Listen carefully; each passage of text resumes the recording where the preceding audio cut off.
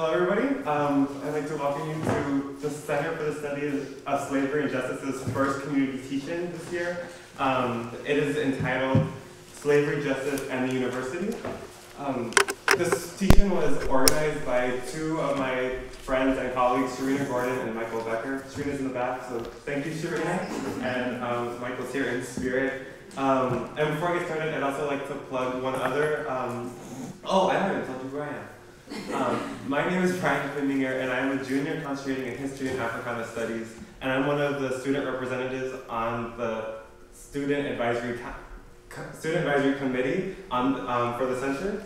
And the project that I'm working on is a multimedia submission contest called The Hands That Move Us. In that contest, we're asking students to submit poetry, art, videos, all sorts of media that deals with the questions of transatlantic slavery, modern day slavery, or forced labor and justice, kind of broadly defined. There's box lists on that back pedestal in the back, and you'll see posters all and stuff around campus. The deadline for that is April 1st, and we're giving all sorts of awards to people, and so, some of the work we're going to try to present at the center's end of year exhibition. So all sorts of cool stuff happening with the center this semester. Before introducing the panelists, I just want to make sure everyone knows about this little book right here. This is the report of the Brown University Steering Committee on Slavery and Justice. This book is online. It's colorful, it's accessible, it's easy to read. And if you guys are interested in what our panelists have to say today, I highly recommend that you all take a read. It's nice. And just to introduce this teach-in, today this teach-in aims to explore Brown University's relationship with slavery in the United States and with transatlantic slavery more broadly, and furthermore to discuss the actual Center for the Study of Slavery and Justice, the actual report, and what that means for Brown, what that means for Providence. Today, our three guests are Professor Anthony Bogues, Marco McWilliams, who just stepped out, and Seth Rockman.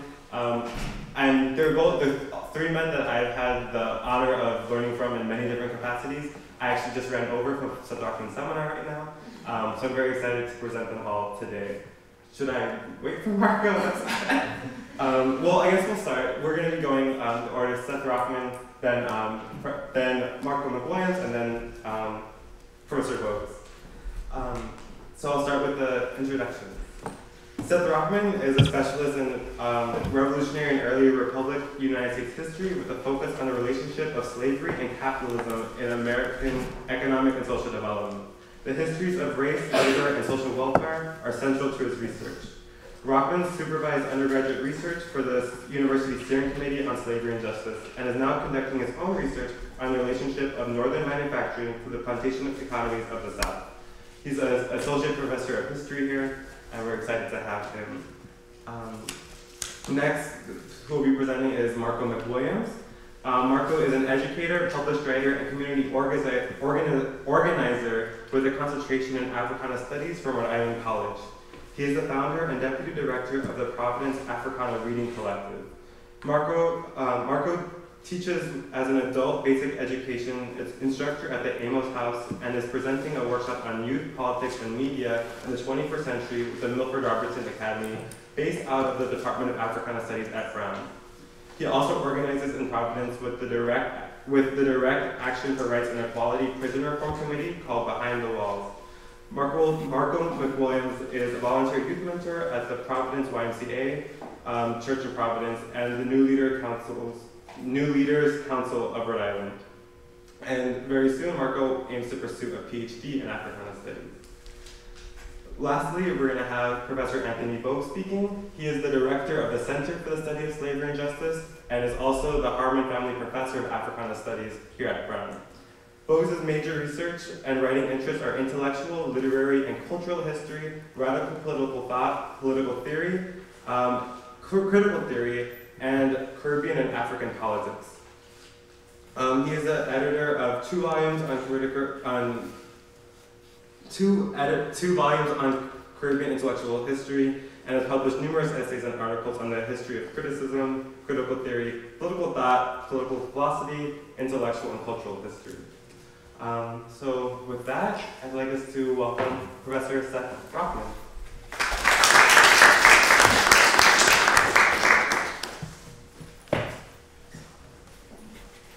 Thank you, Brian, for that kind introduction, and thank you to all of you for coming out tonight. It's a real pleasure to be here. I have waited a long time for there to be a Center for the Study of Slavery and Justice at Brown University, and I am delighted at how readily Professor Bogues has launched us this year into an array of programming and positioned us to make really important interventions both to the life of this campus, but also in our national civic culture, where discussions of slavery still need vastly more attention than they've gotten. There are two items in the news this week that perhaps you're familiar with, but which give you some sense of why these topics are so urgent. The first comes from Atlanta, where the president of Emory University wrote in the Emory Alumni Magazine a column calling on our political leaders to do a better job of compromising, to put aside their political differences and doing what's best for the country. And he went back to the Constitutional Convention of 1787 to find an example upon which he could draw to show political leaders overcoming great differences in order to come to common ground. It turns out, he wrote, that some people thought that it was important to count all of the slaves in a state's population for purposes of representation and taxation. Yet other people at the Constitutional Convention thought that it was important to count none of the slaves for purposes of taxation and representation. And what a wonderful compromise it was when they realized that they could count 3/5 of the slave population and add it to the population of the whites in a given state to come up with an appropriate number that everyone could agree upon for purposes of direct taxation and representational apportionment. Needless to say, the president of Emory University might be the first American in a very long time to herald the 3/5 clause as an important and positive development in American political life.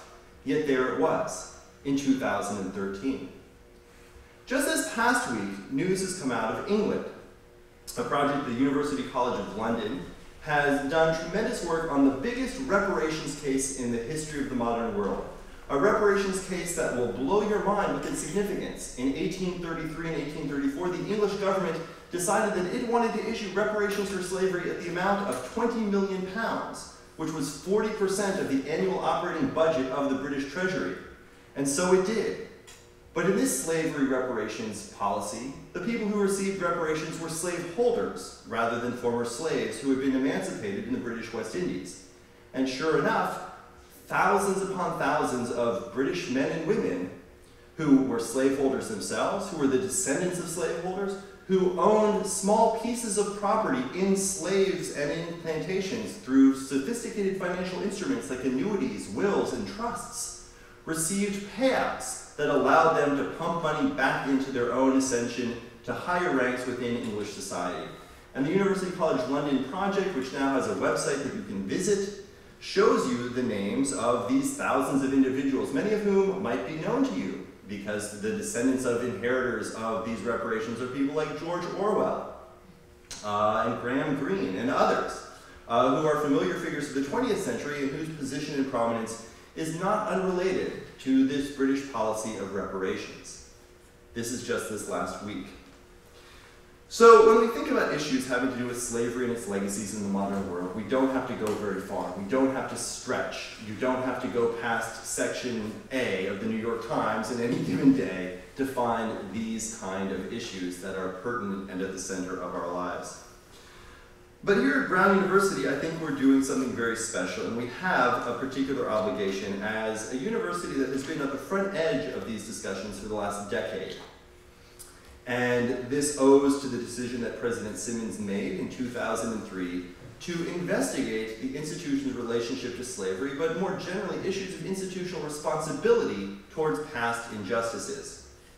And this act of courageous leadership on the part of President Simmons is perhaps one of the things that makes me prouder than any other thing about being a Brown faculty member. And few things make me happier than the Slavery and Justice Report, not because it's particularly pleasant reading, not because this is a past that in any way I'm proud of, but because the obligation of the willingness of this university to ask hard questions about its past and about its present and future distinguishes it from virtually every other leading institution in this country. And I don't think many of us here who are here today who were not here in 2004, 2005, 2006 can necessarily grasp how significant this initiative was on the part of President Simmons, in the life of the faculty and the life of the students who were here at that time, but more generally in American higher education. In 2011, there was a conference at Emory University, again Emory University, but on one of its better days, called Slavery and the University. And it was a conference for academics and activists to figure out ways in which different universities had thought about their slaveholding past. And people came and gave talks about the fact that the president of the University of Alabama was the legal owner of that college's campus's slaves in the 1830s and actually whipped people at faculty meetings. People came and told stories about a runaway slave from Maryland who ended up on the Princeton campus serving as the janitor of Nassau Hall in the early 1840s. People gave talks about efforts to recover the past at College of William and Mary, at the Citadel, at numerous other universities. The keynote speaker at that event was President Simmons. And I thought, okay, well, that's my president. What interesting can she have to say? I mean, you know, this report came out in 2006. It's now 5 years later. I'm not seeing a lot of action on Brown's campus. The entire student body has turned over. How can this still be relevant? And then I saw the standing ovation that President Simmons received there. I saw the outpourings of respect, of admiration that were shown to President Simmons by educators and activists from around the country. And people came up to me again and again and again and told me how remarkable it must be to work at an institution that has owned its institutional relationship to slavery.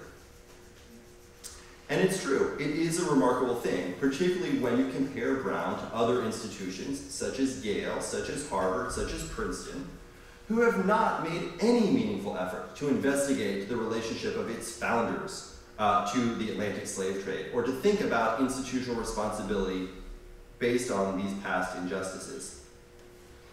Yet is this enough? After all, several years had passed, many years had passed at this time, and Brown's ability to make good on many of the promises that were spelled out in the Slavery and Justice Report and were ratified by the corporation had not been made good on. After all, plans had been made to raise an endowment fund for Providence Public Schools. Plans had been made to commission a memorial for the Maine Green. Plans had been made to start a new scholarly center. And very little of this was to be seen in 2011 or even in 2012. And one had some doubts whether or not anything was going to happen at all. And so it is for that reason that, as I said at the outset, I am so proud and pleased with the work of the Center for the Study of Slavery and Justice and the programming and possibilities that are being raised through such events as the film series that took place this month, or teachings like the one that's taking place now. I want to spend a little bit of time, though, taking you back to those heady days in 2004, 2005, 2006, when the Slavery and Justice Initiative was launched on campus, and give you a sense of what it meant in the life of this campus, particularly for some of the undergraduates. My relationship to this is as follows. I arrived on Brown's campus in 2004 as an assistant professor. I'd come here from California, where I'd spent some time teaching courses on slavery memory in the United States. But the moment I stepped on campus was the start of the fall semester in 2004, when this initiative was beginning. It had been convened the previous spring. A fairly disastrous article had appeared in the New York Times in which the committee chair, Jim Campbell, and President Simmons had been quoted in a strange, somewhat out of context way that made it appear that the entire project was geared towards allocating the university's endowment towards reparation payments to the descendants of slaves. And a lot of defensive work had to be done in the wake of that New York Times report. But in the fall of 2004, the university began doing what the university does best. And this is something that I learned from President Simmons that I think is really important. What does the university do? The university offers the space for sustained and deep engagement with troubling issues. The university offers the space to really think and think hard about what was and what can be. And so in the fall of 2004, launched 2 years of rigorous programming looking at slavery in its historical contexts, but also in its present-day manifestations and legacies. We had a great number of speakers here on campus, virtually every other week, ranging from John Hope Franklin to John Conyers, to scholars of the Atlantic slave trade, to politicians, to pundits, people like Adolph Reed, people like Roy Brooks and John McWhorter. There were a lot of people coming through campus in those years, and the students were actively involved in coming to these events and asking questions. There were some remarkable moments that I will certainly never forget in my career. One of my favorite moments was an evening with David Blight, talking about the memory of the Civil War and how this was commemorated in the United States. Blight is a scholar at Yale and the director of its Gilder Lehrman Center for the Study of Slavery, Resistance, and Abolition. Blight gave an entire talk about how societies choose and don't choose to memorialize injustice. And he gave an entire talk about the Civil War and about the slaves. The first hand comes up in the audience. Professor Blight, how should a society choose to memorialize the Holocaust of the unborn? Well, you can imagine at Brown University, that quieted the room pretty quickly. And in fact, a number of students hissed to think that the present day debate over abortion could in any way be compared to the debate over abolition and human bondage. But Blight didn't punt on the question. Blight took it, and he talked about the ways in which power works in a society to decide who gets to choose, and when they get to choose, and how they get to choose, to define what are the Holocausts, what are the injustices. It was very, very powerful. My other moment that I will relate to you tonight was more comical, but in the worst possible way.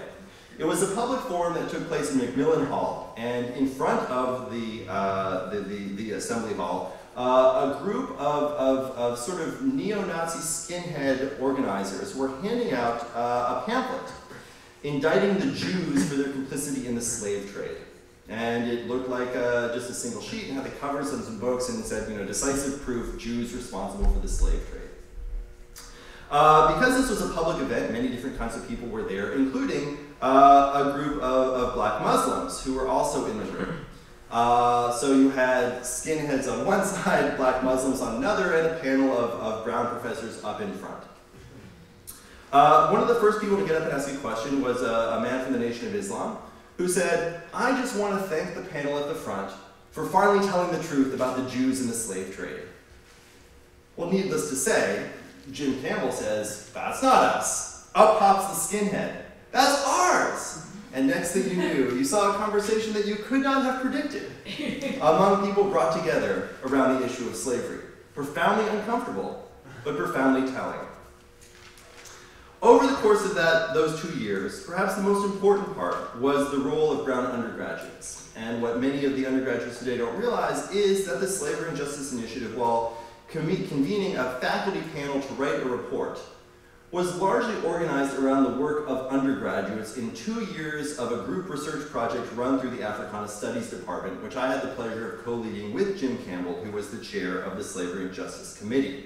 The first year we had about 20 students, 20 undergraduates who were literally the shock troops for slavery and justice at Brown, but also the frontline researchers. These were undergraduates who spent many hours in the John Carter Brown Library turning up new evidence about the 1764 slave ship Sally and its disastrous voyage from West Africa to the Caribbean. But these were also students who rallied their peers to these public events. And most importantly, these were students who wrote for the Slavery and Justice Committee their own report, their own series of recommendations, and struggled with some of the toughest questions that we're still struggling with today and that I think we're going to have to face head on. Which is to say, where does the work of slavery and justice end? Is it enough to do the kind of historical reconstruction that writes the experience of the enslaved and the tragedy of slavery itself into our national history? Is it enough to get that story right and disseminate that story to the school children of Rhode Island, to high school textbooks, to our politicians, to our civic culture? Does getting the story right constitute an act of reparation? It does repair, but is that the beginning or is that the end? And for the students who confronted this in 2004, 2005, and 2006, they pushed so much harder than I think many of the faculty were willing to go. That getting the story right, again, is the beginning rather than the end. but that a meaningful reparation policy might involve, for instance, making Brown a living wage campus. That a meaningful reparation policy might mean actually doing things to increase the diversity of the Brown faculty and the Brown student body, both of which had been relatively stuck over the previous decade. To get things right, it might involve actually changing the way we talk and teach and learn at Brown University, creating required classes, or instituting more public programming, or a required orientation event. It might require massively increasing the funding of the Third World Center. It might require doing a number of things, both within the university and beyond the university, that are more than simply getting the story right, but that are living our lives today in a way that is in accordance with an idea of social justice. That isn't merely about atoning for the past and this institution's responsibility to that past, but rather using that past as a motivational force for making the world better. And some of the students who were involved in this actually had gone on to do these things. Students who were involved in this initial project were involved, in fact, in changing the laws of Rhode Island to end the disfranchisement of felons. Students who were involved in this have gone on to take on public education in Providence and seek to reduce some of the racial disparities in educational opportunity in this city. This is something that the faculty needs, and it's something that I'm calling on the students here to provide us with into the future. You must push. You must drive the faculty to get beyond its comfort in simply saying, let us teach more and talk more. We need the students to get us to do more. And I look forward to speaking with you about that tonight and in the coming weeks and months ahead. Thank you.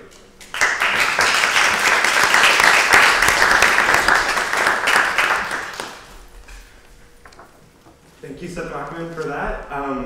As a note, I forgot to mention like the timeline for each of the talks, which you did fine. About 15 minutes, 20 max, and we'll just keep on going with Marco McWilliams.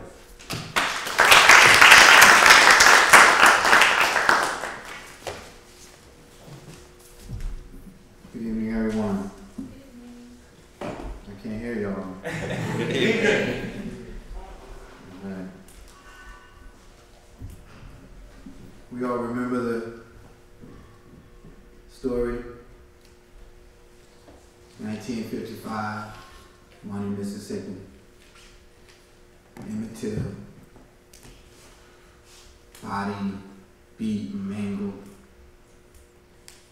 His mother has to identify him. She gives the account. She goes in to see his body. And she says something interesting. She says she begins at his feet. And with her hands, she slowly starts to work her way up his body,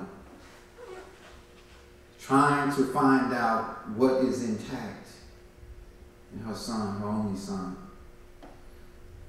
She gets to his midsection. She says she stops. She knew he would be ashamed if he was looking in his pants, she says, but she has to make sure that her son is intact. She's aware of the lynching ritual, the removal of body parts kept as souvenirs. And how does this culture develop? Where does that come from? This deep white interest. He is intact.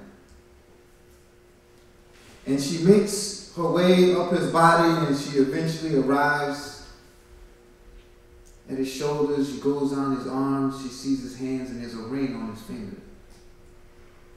And she knows this is her son. And what is that ring?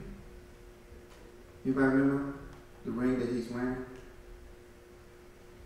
It was a ring that his father wore because his father was a veteran in World War II. That was really the only piece of memorabilia physically that he took with him down in Mississippi. And in part by the ring, she recognizes that this is her son. We did some work around Emmett Till with some of my students because hip-hop artist Lil Wayne had released a song in which he conflated sexual violence with the beating and murder of Emmett Till. The name of the song was Karate Chop. I'll let you Google it and listen to the lyrics. I just really don't feel like repeating it here. And one of my students said to me, she said, Mr. Mack, you know, it's really interesting because Emmett Till's father fought in a war defending this country, and this country murders him with his father's ring on his finger. This is a powerful moment. When we think about slavery and justice, we are always compelled to ask ourselves, what are the prevailing structures of power that somehow almost magically seem to continue to reproduce themselves? You see, you don't actually need white people around to have white supremacy continue to manifest itself. This is the sinister but clever work that white supremacy can do. We know that this is the 150 year so-called emancipation. And maybe we'll just return for a moment to this amendment, this 13th Amendment. Neither slavery nor involuntary servitude, except as a punishment for a crime whereof the party shall have been duly convicted, shall exist within the United States or any place subject to their jurisdiction. And so I always ask, does the 13th Amendment, did it abolish slavery? I argue no, it did not. It simply reformed the way in which we can enslave somebody, the way in which we can extract their labor. You see, if we look between the commas, it says quite clearly, except as punishment for a crime where the party shall have been duly convicted.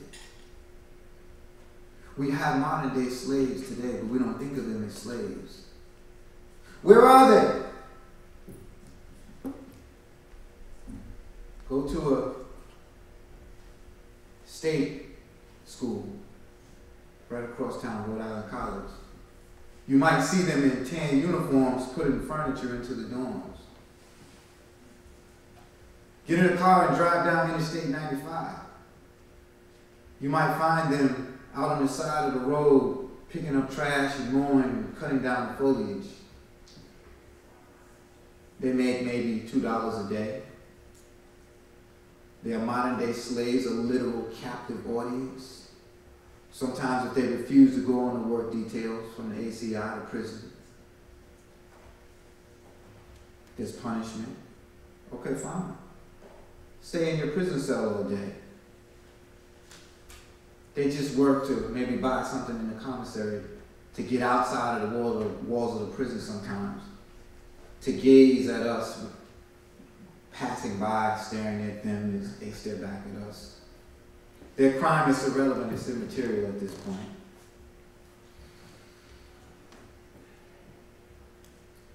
After the Civil War, the nation has to have a conversation with what do we do with all of these black folk. Certainly they're not going to be citizens like we are citizens. Certainly they're not going to live and exist socially in this country as we exist. We need to find a way to reappropriate that labor and maintain the social status. The American Colonization Society has an idea, let's send them back to Africa. The British have their similar system. This is Liberia, this is Sierra Leone. Everybody's not going back. The 14th Amendment, okay, fine. Make a deal. You just, whoever was born here, then you're citizens, and that's what that is. Well, how do you know you're a citizen in a place? You can vote. That's the 15th Amendment. We all know this. Called the Reconstruction Amendments. They have to run one right after the other, back to back. America trying to have this conversation about what do we do with all these black folk. We know how the story goes. We're in the institution of higher learning. We know this narrative already. But how do we answer this question? How do we wrestle with this question? Vincent Harding might ask, he might say, the life of black people in this country constitutes the longest ongoing revolutionary struggle to date that we know. If anybody knows Vincent Harding's going to know, right? He has this lifetime of writing and thinking about these things. For me, the slavery and justice is about a revolutionary project. It's an ongoing revolutionary project, and it looks different in time and space. And we have to figure out, or each generation has to figure out, what does it mean and what does it need to be in their contemporary moments? What are the levers of power that they need to pull? In what ways do they operate and work with the system? But it must be a revolutionary thrust and push. What kind of thoughts do we need to think? And after each revolutionary moment, there should be new thoughts that are generated that come out of that. What are the prevailing ideas that we need to continue to challenge? What kind of deep reading and deep thinking do we need to do? We have an interesting moment in the leftist community. There's this rush to run out into the streets. Let's just do action. Let's just, I don't know, march at Whole Foods, pull up a sign and then return, protest Walmart. I'll be quite frank with you as I begin to close my remarks.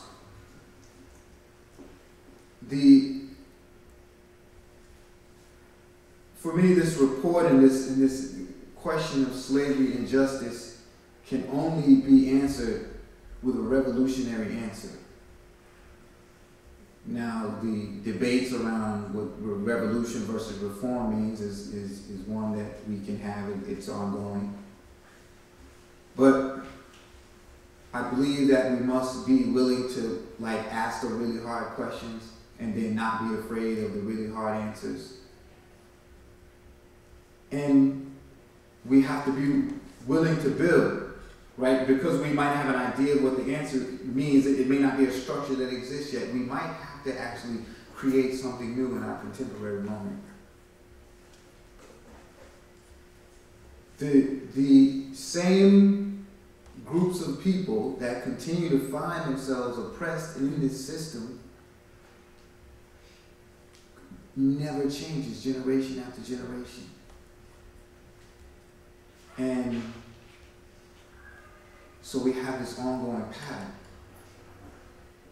It's an ongoing pattern. How do we disrupt it? How do we stick our foot in that door? That's going to look different for everybody in the room. But we have to be willing to do the things that we need to do to disrupt that. Every school I've ever taught at, that I've ever been associated with, the administration always, you don't know how many times I've been called into the principal's offices. That's okay. It's going to look different each time. This question of slavery and justice, that's hard. And we have to step up to meet that challenge. And we have this rich traditional struggle to look back on, right? We have a blueprint, if you will. We have the syllabus, if you will. We're just in a different semester. So let's look back on the blueprint and let's find out what that is and what that means and what that looks like. Because it's not just a Southern thing. What did Malcolm X tell us? He said, anytime you cross the Canadian border, you're in the South. Stop talking about the South. So sometimes that means we have to reorient ourselves. And this is actually the beauty of what Brown is doing, right? Brown is saying, yeah, okay, we the South. We finance this.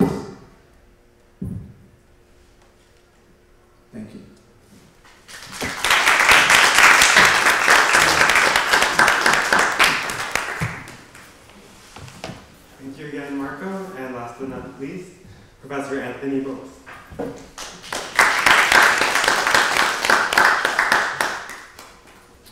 Good evening, everyone. I would like to begin by thanking all the students who made this possible.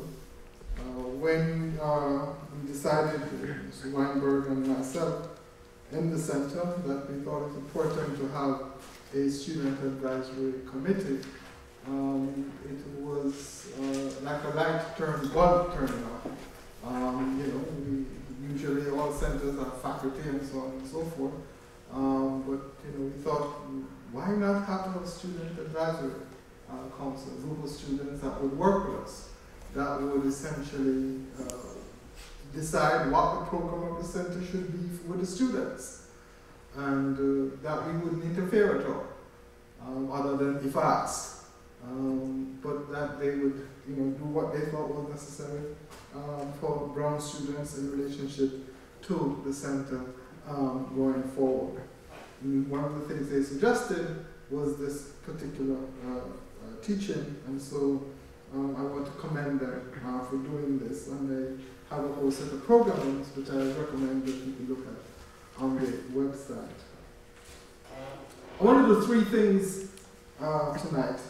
Firstly, I want to talk a little bit about the report itself. Then secondly, I want to talk about the center, its possible future, its trajectory. And then thirdly, I want to talk a little bit about this business of slavery and justice, and the contemporary ways in which you might want to think through this particular question. In 2003, the former president of Brown University, as my colleague Professor Rockman has said, established a committee to investigate the relationship of Brown University to the Atlantic slave trade. It was a courageous decision, but it also meant that on the faculty committee, there were folks who wanted to know, why is it that we were doing this? People would have thought, looking retrospectively, that what happened is that really everybody in the committee agreed. That's actually not true. We had a set of robust discussions, sometimes over lunch, sometimes not so much over lunch, about what it is that we were going to do. And at one stage, after a retreat that was organized in Barrington, there was a sentiment that was beginning to emerge that we needed a minority report. A minority report because we felt that the actual committee could not agree as to what we needed to do with slavery and justice. And we had a discussion about whether or not we should have a minority report or not. And we came to the decision that we really shouldn't have a minority report. What we needed to do was to argue more. So that, like typical academics and scholars and so on, we spent more time having a lot of conversation. And therefore, one of the things I want to suggest that emerges out of this discussion of slavery and justice was a certain kind of practice of conversation and argument. And I would want to suggest to you that that practice of conversation and argument becomes very important in all democratic forums. And that one of the most important things for me, certainly sitting on the committee, was a certain kind of democratic practice. A way in which we would listen to each other, disagree, and then in which we try and formulate ways in which we could move forward. And that practice of democracy was also very important because members of the committee were not concerned with their own position or themselves, but we were concerned more with the larger issue of the relationship of the university to the Atlantic slave trade and what kind of report we should write. Not who we were, but what kind of report in the end could we write for a university that would actually take the university forward.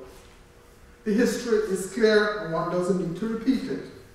Providence, the North, Professor Rockman has done a lot of work on this, has been implicated in the slave trade. One of the things that I think was important was that was to actually smash the idea that somehow slavery was just a southern phenomenon. Rhode Island was pristine, New England, where this did not happen. But I think that the report made it very clear that one of the leading universities in this country and the world was deeply connected to Atlantic slavery. It wasn't just John Brown. It was the company that ran the Sally was called Brown Brothers. It had three. One who became an abolitionist, yes, Moses. Nicholas, who was the accountant. And John, who was, if you wish, a kind of swashbuckling person, but who was really, and who they said was really the person who conceived this particular idea. But it was a Brown Brothers affair. It wasn't just one particular brother at all. One of the questions that faced us in doing this report was really, what should we do? I think it is very important to understand that this conversation on Brown campus happened in a specific context in this country. First, that there was an attempt in the 1990s to have a conversation in this country led by John Hope Franklin, appointed by President Clinton. And that conversation, with all due respect to the great historian, collapsed and was not able to achieve what it set out to do. But that secondly, there was an increased discussion in this country about the question of reparations. And one of the first things that people talked about in relationship to the committee was, are you a committee of reparations? I got that question many times when I traveled and went to other places, and many of the letters came in were essentially asking, are you, or trying to find out, are you a committee of reparations? So that what the committee had to do was to try and, if you wish, find a way to work its discussion and decisions about what it would do without getting caught into a collapse, something that had collapsed, an argument about race in this country, as well as trying to not get involved into the reparation arguments. Not that we would not discuss it, but that if you already said that's what you were going to do, then you would shut down a whole set of conversations that could actually take place. So therefore, we spent a lot of time trying to think through how to manage this discussion, how to get all sides, so people who believe in reparations, people who didn't believe in reparations, etc., to come and talk about how they saw the actual question. And there's something that I think we miss on campus, but which struck me last year in Chicago, when I went to speak at a conference on slavery. And this was an academic conference on slavery. And nice sessions, 25 scholars, 50 scholars at max. And then on Sunday, they had an open session in which they were going to talk about the legacies of slavery. And all of a sudden, 400 people turned up in the room. And they had to move us into another room because in the University of Illinois, Chicago. And what was fascinating was that there was a way in which this question of slavery for black folks in Chicago had a specific set of meanings that sometimes we do not even have in the report. And I will never forget one woman who came to me after my talk and said to me, just an ordinary African-American woman, and said to me, do you know how we do repair? And I said, no, tell me. She says, a group of us who have been descendants of slaves and descendants of slave masters get together every summer to talk through how can we live together. And I was stunned because this was no publicity. This was not a big show. This was just a group of ordinary people getting together to talk about, given the legacy of slavery, given racism in this country, how can we live together? Which to me is one of the fundamental questions that this business of slavery has raised. But I want to tell you that story because there's a way in which those of us in universities have to think very seriously about how we connect to communities in which the legacies and the histories of slavery is not yesterday, but actually is today. that people don't have a memory of it in the way we may study memory, but the memory of it scarred their skin and is just always under the surface and only comes out at certain points when people explode for whatever reason. Okay, so therefore we had this great discussion, and then we had to write it up. And one of the things about academics is that a great discussion, but writing it sometimes is not so easy. So we had to write it up, and we had a writing team, and we sat down. And then in that writing team, we then ran into a major difficulty. What is the difficulty that we ran into? What is it that we should call slavery? And that one was a back and a forth, and a back and forth, and there were drafts and redrafts, and to find the actual language for it. When we decided upon saying that slavery was a crime against humanity, there was immediately another discussion that generated. There was just a Durban conference in 2003 which said that slavery was a crime against humanity, but which also simultaneously called for reparations. So the question that faced us was, okay, are we now going to say slavery is a crime against humanity and join the actual Durban conference called 2003 for what the Durban conference called in its clause 1 for compensation for slavery and colonialism? And so, again, that created a set of discussions. So I think that I want to give you a flavor of some of the ways in which we did this and how we came upon certain things. So when we essentially said in the report that slavery is a crime against humanity, what we were actually doing was making a specific statement, not for reparations, but I think trying to capture the way in which a historical trauma has a certain kind of consequence in a country. Because you then have to ask yourself this question.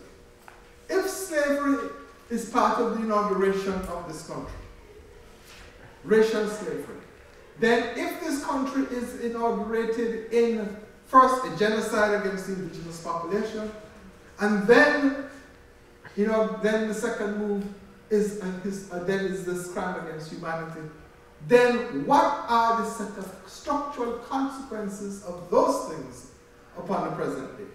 In other words, how can you think about the past without not thinking about the present? And what, therefore, kind of country do we live in, and what is it that we needed to do? As a university, we therefore we could not be involved, in my view, in a certain kind of reparations that some people were asking. That's not a university. It's not the work of a university. So the question is, what kind of repair could we do? The committee, pushed by students and others, decided upon 6 things, which I'll just tell you very quickly. One is to tell the truth in all its complexity. Secondly was memorialization. Thirdly was to create a center for the study of slavery and justice. Fourthly was to maintain high ethical standards in regard to investments and gifts. This was very important. So in other words, you have forced labor elsewhere where you invest your money and so on. Fifthly was to have expanded opportunities at Brown for those who are disadvantaged by the legacies of slavery and the slave trade. And sixthly and finally was to use the resources of the university to help ensure a quality education for the children of Rhode Island.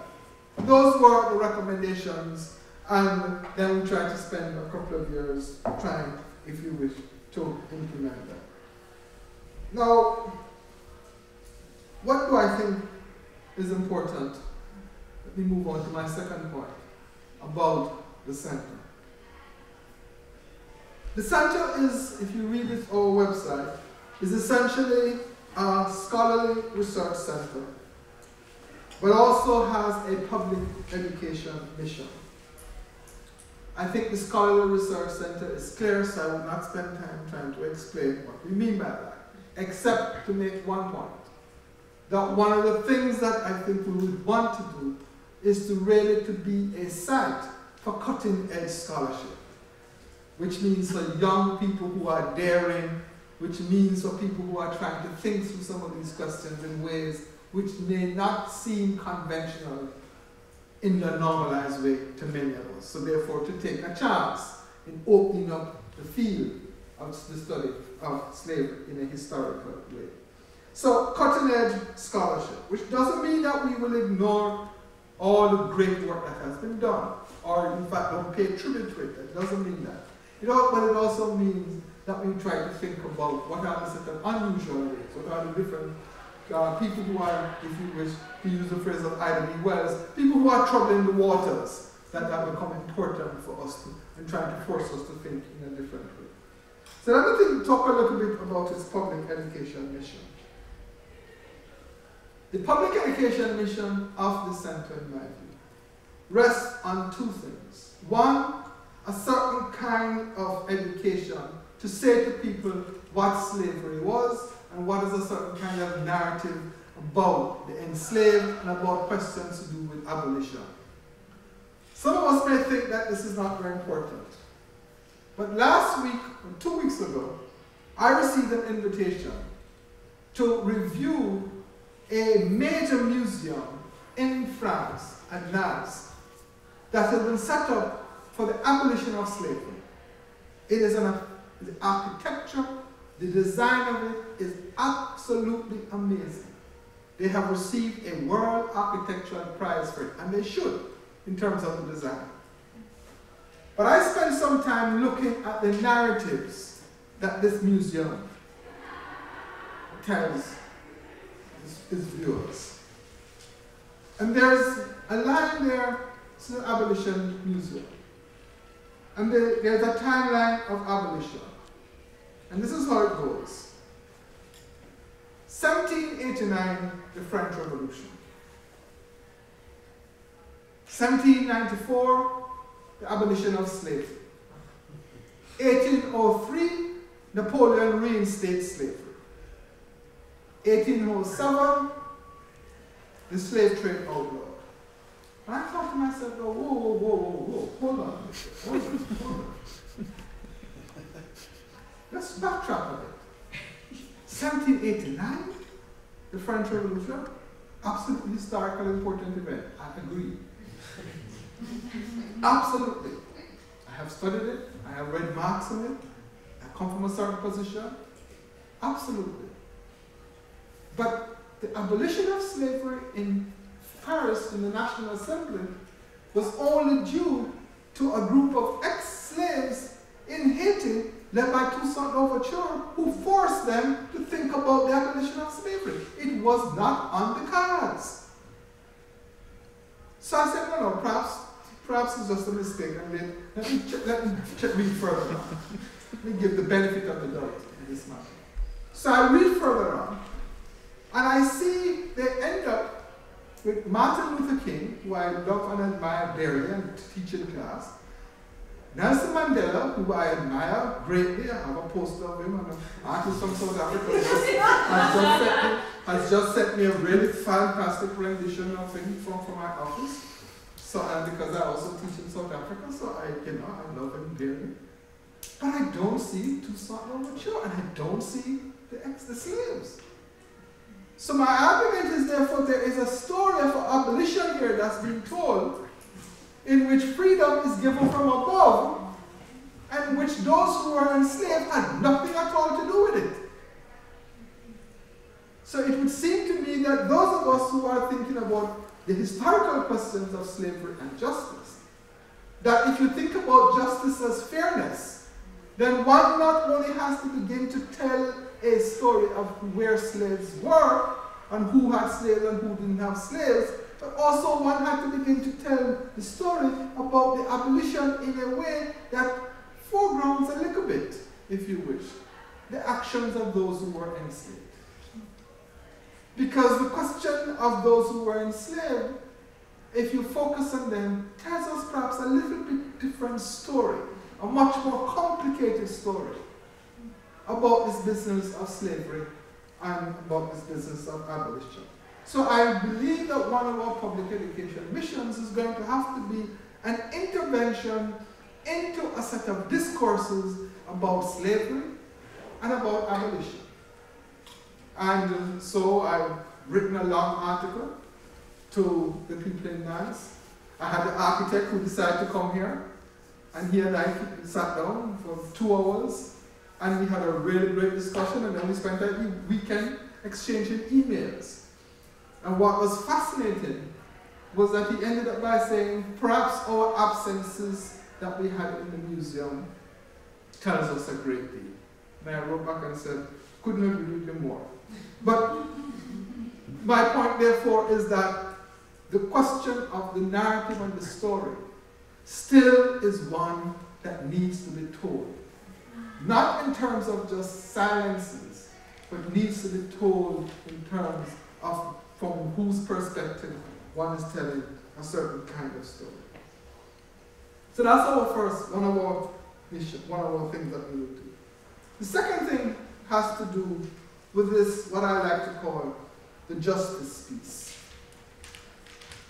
And this justice piece is a complicated piece. It's a complicated piece because justice is not just about repair. Justice is not just about, if you wish, a certain kind of distributive justice, reparative justice. Justice is not just about business of rights.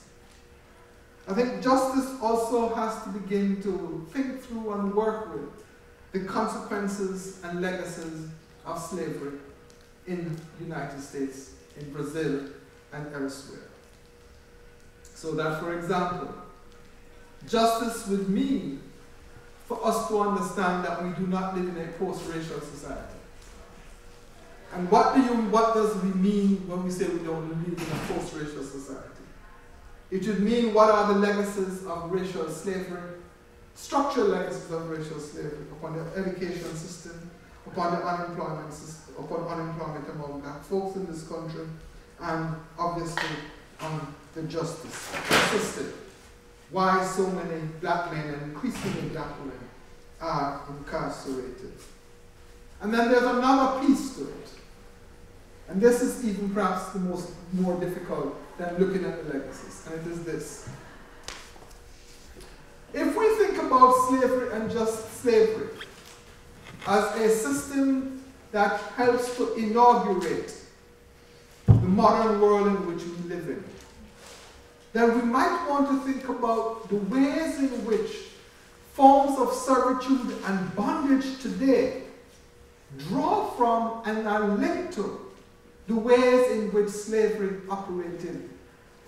In other words, how do these things reorganize and readapt themselves through power to actually put people in bondage today? And therefore, the justice piece is what?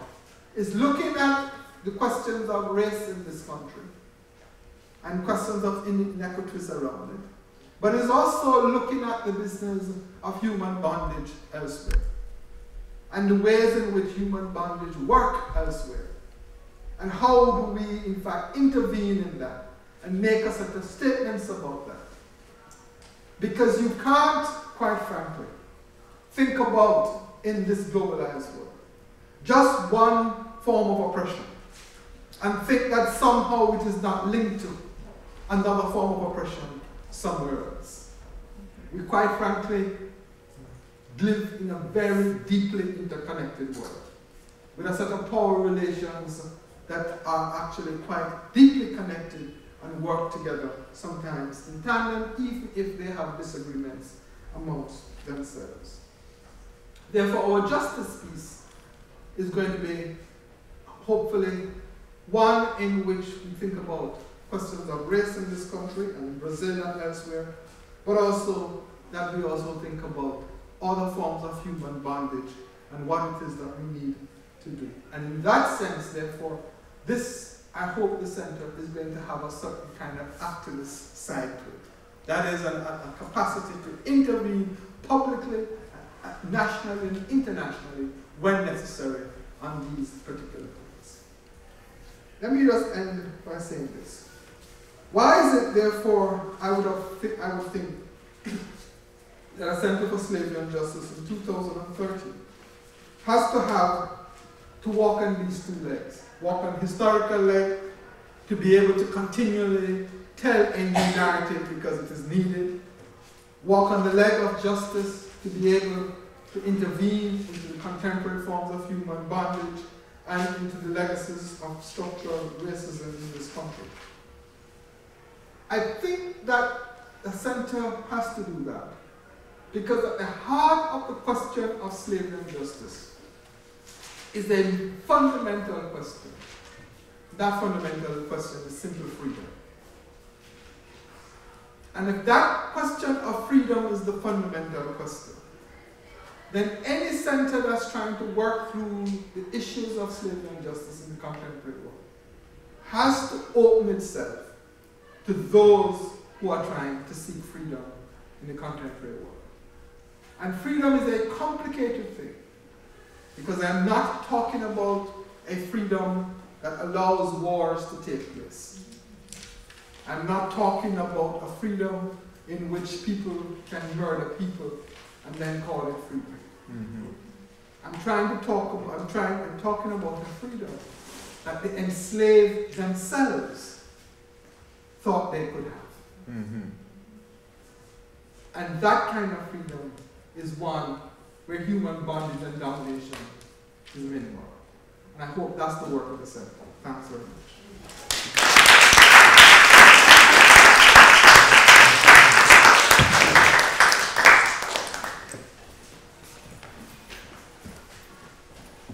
Give one more round of applause for all the panelists.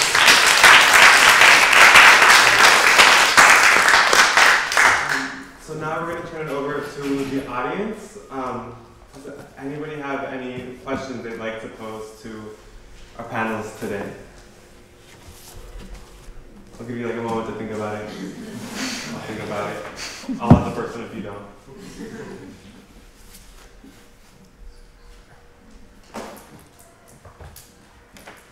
I'll start it off. Will you refer to the World Conference Against Racism, the United Nations World Conference Against Racism? Yeah, Durham Conference. Durham. Yeah, I was there. It was 2001. 2000, sorry, thank you. 2001. And I just want to tell you that it was the most amazing experience. Mm-hmm. And it sent a shockwave around the world. The U.S. and Israeli delegation walked out.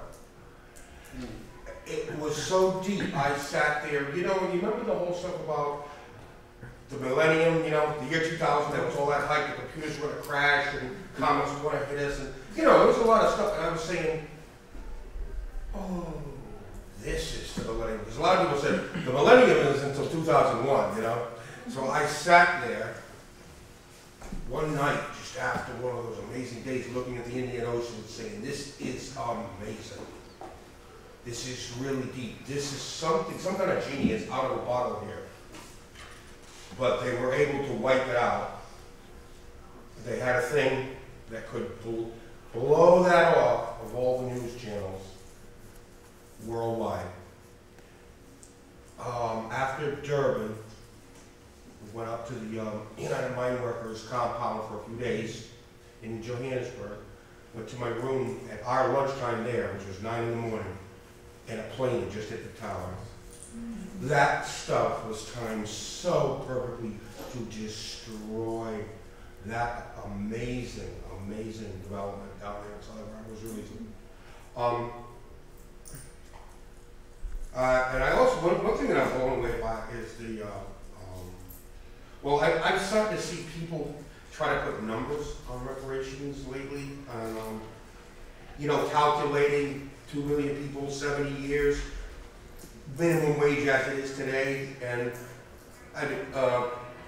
you've got people who have to make a decision on what you're going to average their hours in that, and so I saw somebody coming up with a $3 trillion figure at 10 hours, figuring 10 hours a day, and I don't think it was not many tens in there, right? I think you were talking about at least 12 hours a day, pretty much, right?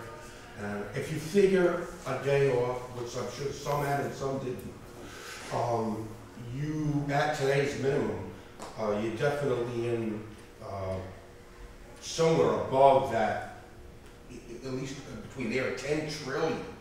And I mean, my math might not be off, but.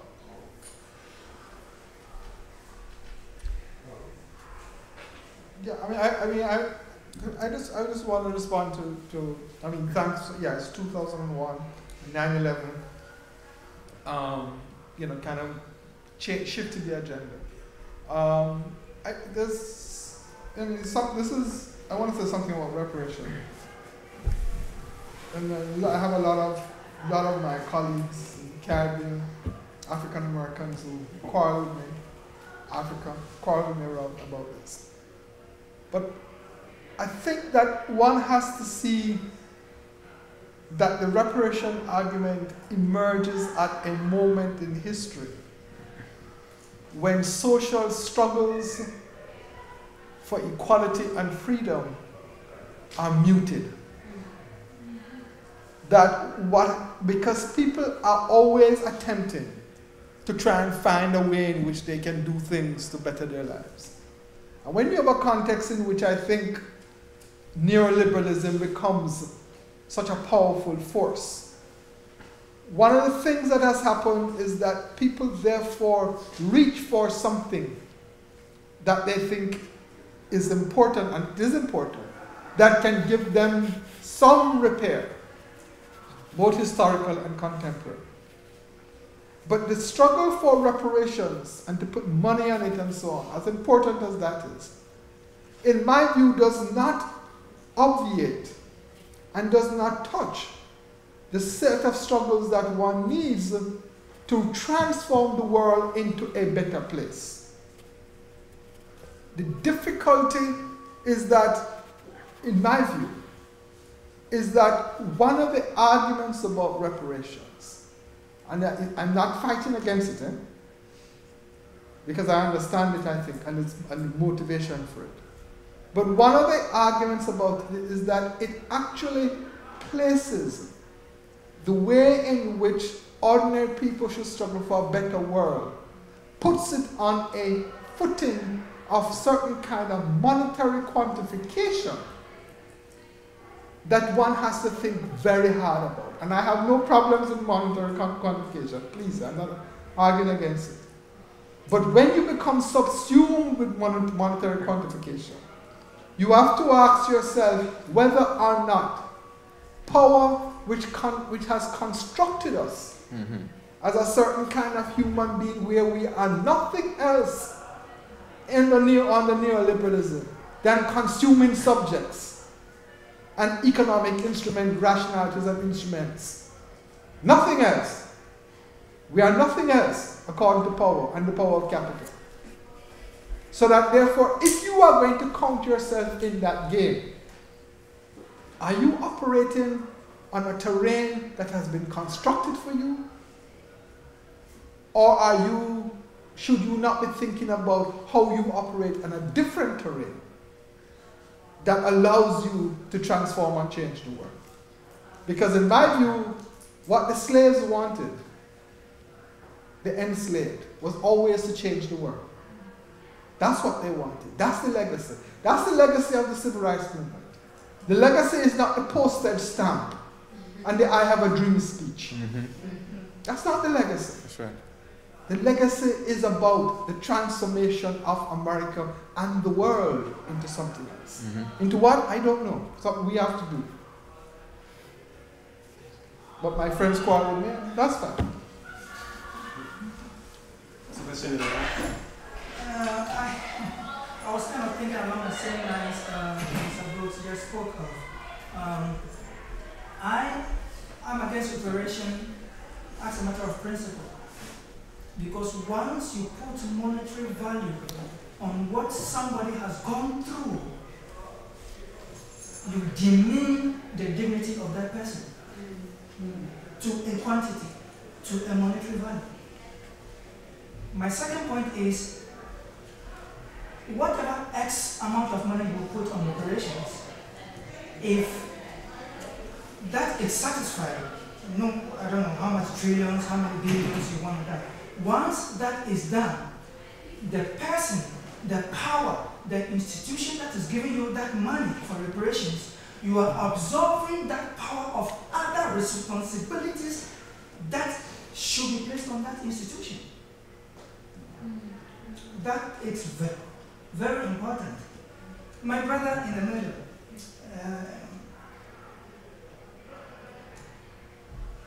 I come from Ghana. Ghana has the oldest fort that was built by the European outside of Europe. I worked on some of the slaves' forts and castles over there. For us in Africa, welcoming, accept somebody in, leg straight, and it turns into something else. For all these hundreds of years till today, unless we change the structure and the functions of the unbridled capitalism that exists in the world, which we are turning now into globalization, we will never solve the problems of poverty, of environmental conservation, of slavery, of social justice. That is the heart of the problem. Why would we put somebody in a ship and sell the person? It's for money. Even after 1865, when Lincoln died, all the presidents who came after him, what happened? There was another form of slavery, which was called by another name. PBS is running a documentary now, Slavery by Another Name. And none of that is in the history books. Nobody knows about it. So, my thinking is that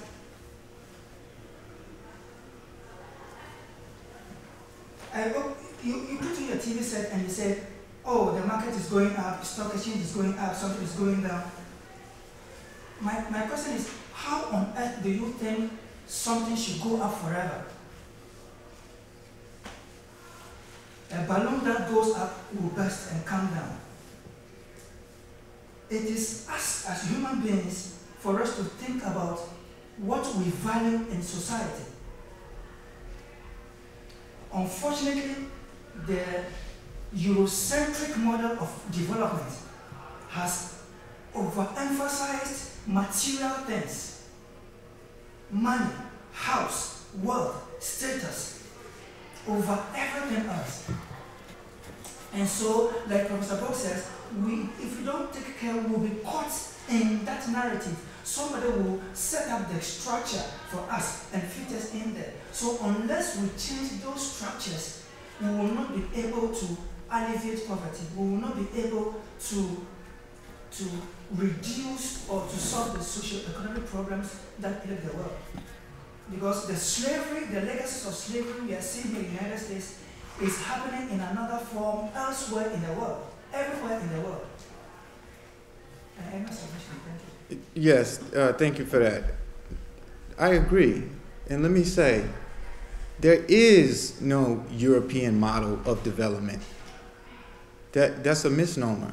For black people, for Africa, for the brown world, the notion that there is a European model of development is untrue. And we have, before colonialism, Europe has never once ever intended to develop Africa. They say develop, but they don't mean develop the way they mean develop. Professor Dr. Bogues just said, in France, they built this beautiful architecture. And he's looking at the literature, and he's like, what is this? Other than a pretty building. So, right, fundamentally, the structure is about exploitation, appropriation, domination, death, Holocaust, genocide, even outside of the definitions we use when we talk about international law.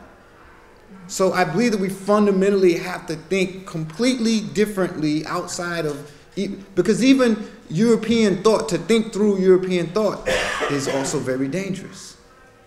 You can't let somebody else tell you what your freedom is, what that freedom looks like. We have to have our own language, our own definitions. And so, yeah, I mean, I'm thinking particularly about Kenya and the Mau Mau Revolution. Who's the first people that they start killing? Complicit black colonial sympathizers. Any Africans that they saw complicit with the British, that's the first people. They actually killed very few British. Why are they doing this? Because they're like, no, we got a fundamental problem. It's not just about running the British out. Who are the other African sympathizers? They're trying to get at that thing from the root. So, right. I mean, I agree with that. Any other questions that want?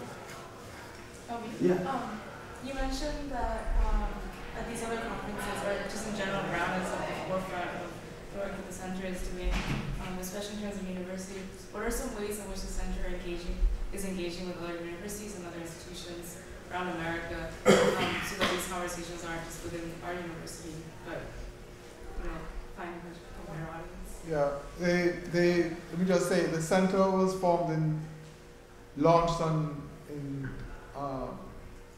July 2012. We got an office in October. We spent, Ms. Weinberg and myself and Professor Rockman, who's on the advisory committee, we spent one semester trying to think about what to do, how to have programs, and this is what part of that. We try to operate systematically, right? There are a couple of things. One is to reconnect back to the university community. I mean, the students who are here in 2012, 11, 12, 13, are not the students who were here in 2004, 5, 6, 7, when we, just not, a different community. So we have to have a set of discussions about the center so that people know what we are doing. We have to be strong here first before we begin to think about going outside. We have to think about what to do, with faculty. We just having that discussion. I just had a discussion with the dean of the college this afternoon. We have agreed on an undergraduate fellow for the center. Right? I mean, so we're trying to put we will have a graduate faculty, graduate fellow as well. So we have to think of postdocs and so on. So we have to do the normal things, and then we begin to, once we have a certain presence at Brown, then we can begin to engage with other universities about their own issues. The other thing is that for myself, right, other people can speak, I don't necessarily believe in going to say to another university anything. I mean, I also believe in a set of collaborations. So one of the things that we will try and do, for example, is to see where there are centers in the United States and around the world.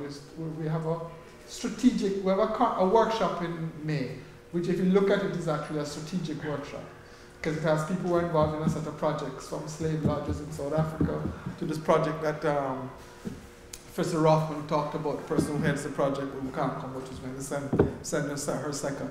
To begin to think about, okay, how then do we have a set of relationships with other people? But bear in mind, and we've been in discussion, for example, with the Yale Center from early. But bear in mind, I think we have a distinctive responsibility. And that responsibility is what I try to talk about. In other words, to do the business of slavery historically, but to do the justice piece as well. And therefore to find a way to intervene in the world in a certain way. And holding up a certain kind of scholarship and a certain kind of ethical, if you wish, way in which we need to operate within the world.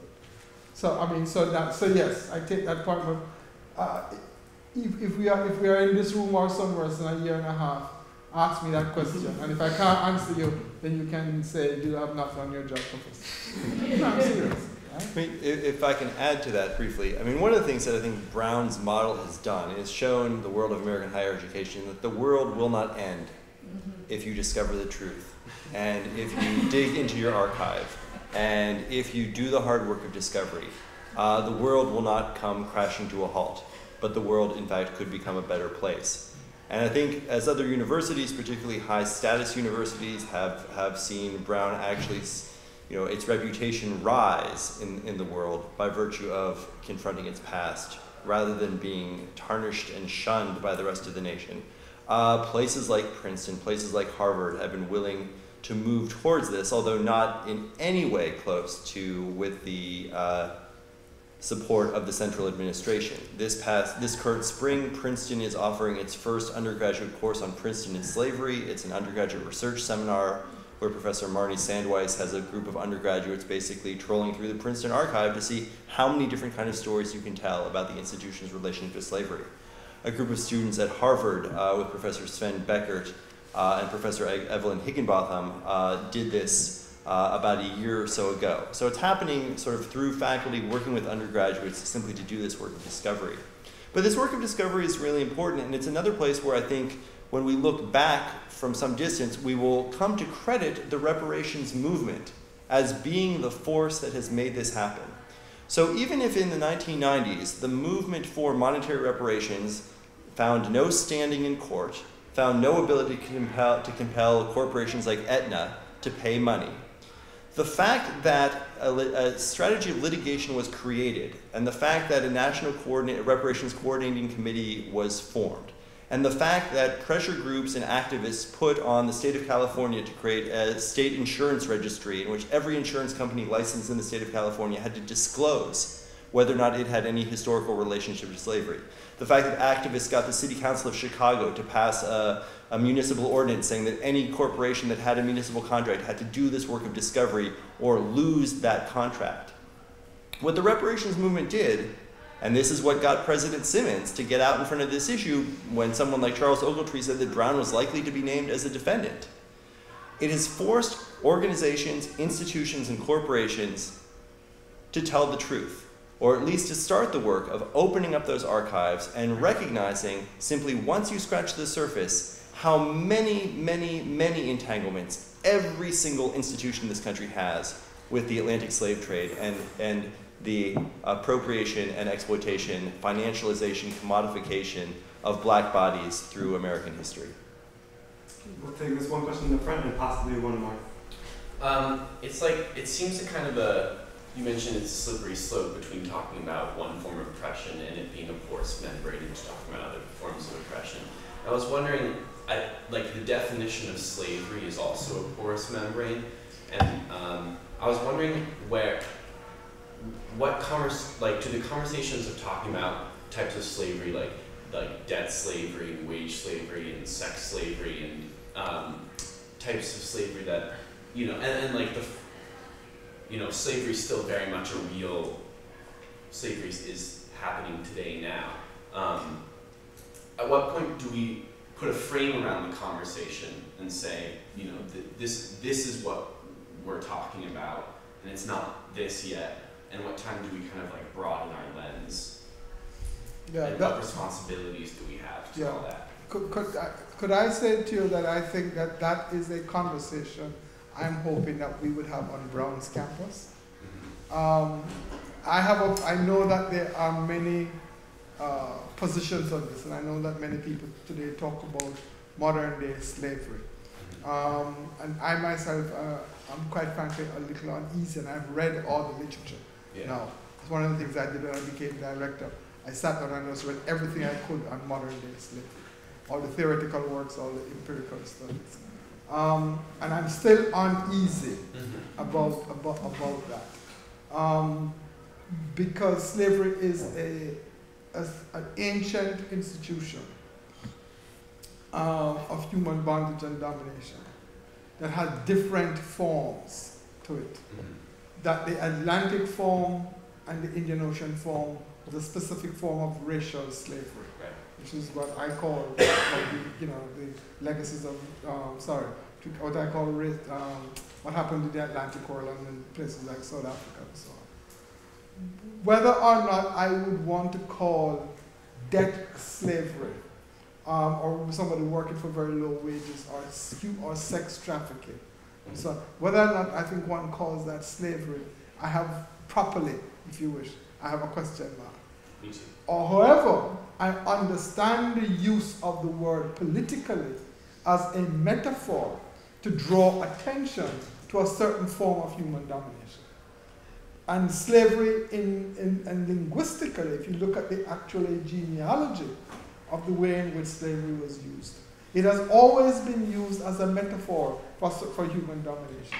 Even the founding fathers in this country, when they were arguing against the British, talked about coming out of slavery while they were beating other people. Right?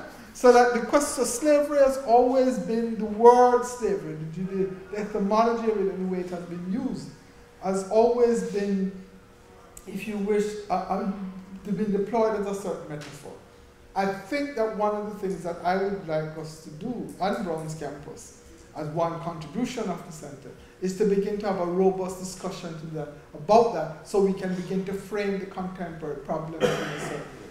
And I say what my eases, but one is open. One has got to be open to all the influences and the set of positions that come, that can come. And so the frame for me, therefore, is to, if you listen to me carefully, I said human bondage, right? Because what I'm trying to say is that is there at this moment forms of human bondage that we want to think about very, very carefully and study empirically and understand it to be able to frame the thing in a certain way. Because my final point is that in politics, framing is always important. Always important. If you don't frame what you're doing in a certain way, you run the risk of all sorts of difficulties down the line. So let me say that one of the things I hope we can do in 2014 is to have that discussion. 2014, is to have that kind of discussion. And hopefully, students like yourself and Brian and everybody else will come and knock us on the heads about it, right? And push us, as Professor Rockman said. On that note then, I'd like us to all thank our panelists one more time.